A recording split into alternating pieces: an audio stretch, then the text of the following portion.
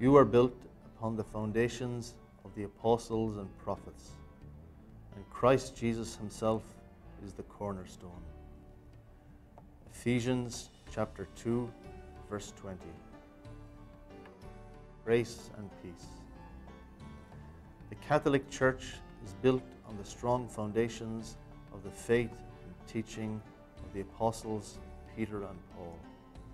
Therefore, let us take great care that our own spiritual life is built upon the faith of the Apostle Peter and the wisdom of the Apostle Paul.